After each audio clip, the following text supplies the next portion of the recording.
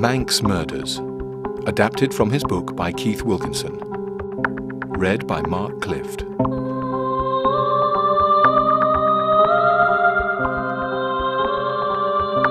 The Golden Egg Murder.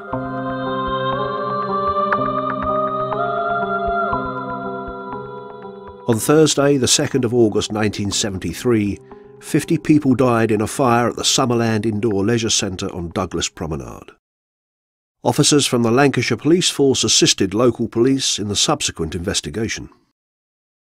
2 weeks later, the people of the Isle of Man were stunned to hear news of the first murder on the island for 43 years. Nigel Neal, aged 26, who was married and a father of 2 from Lancashire, had taken up the position of manager in the Golden Egg restaurant in Strand Street, Douglas, in May 1973. His bound and gagged body was found in the kitchen area of the restaurant on the morning of Wednesday the 15th of August. Police discovered that more than £1,000 was missing, and local CID officers were again assisted by Lancashire Police. James Richard Lunny was 21 and single. He came to the Isle of Man in June 1973 and had several convictions for burglary and theft. He had started work as a grill chef at the Golden Egg 1 week before the murder, and from statements taken from staff there, he quickly became the main suspect in the inquiry.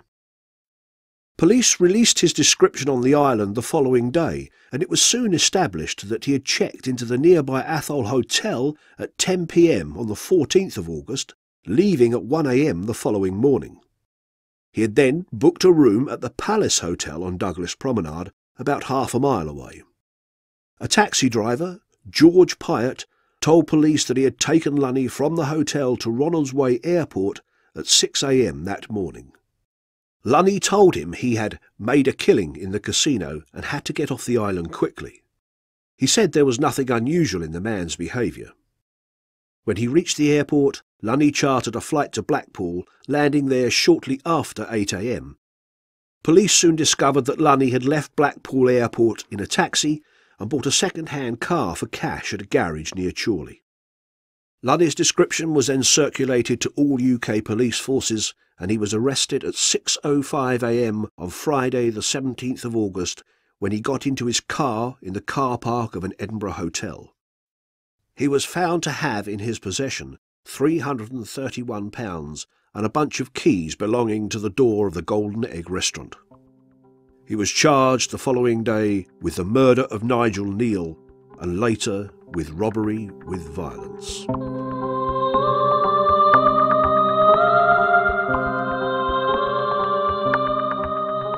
At the inquest, Dr. Joseph Ferguson, police surgeon to Douglas District, gave evidence. He described being called to the restaurant at 8:45 a.m. on the morning the body was discovered. Neal's body was fully dressed, lying face upwards on the floor at the rear of the premises. His legs were tied together at the ankles by a piece of rope, and his hands were tied together across the front of his body with a necktie, which was also secured to the metal leg of a sink unit. His mouth was gagged with a cloth, and face and head were covered in blood.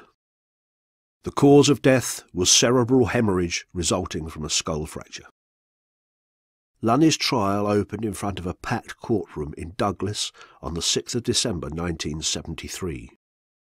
Evidence was heard from witnesses who described Lunny visiting the restaurant and talking to Neal several times during the evening in question.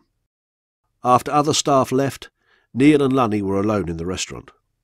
Lunny told the jury that he had a drink with Neal, and then the pair went to the back of the restaurant where the topic of conversation soon turned to the subject of women. Lunny claimed that Neal wanted an introduction to a friend of his called Annette. When Lunny reminded Neal that he was a married man, an argument ensued. The defendant claimed that Neal had taken a wild swing at him and had tried to hit him with a pan, before he retaliated and hit Neal several times on the head with a fire extinguisher, knocking him to the ground. He then tied his hands and legs and gagged him, before stealing money from the till and leaving the restaurant. He said, "He looked bloody, but he didn't look like he was going to die." Dr. Stephen Garrett, a pathologist attached to the Home Office, told the court that death had been caused by several hard blows with a heavy blunt instrument, and estimated the time of death to be approximately 1 a.m. on the 15th of August.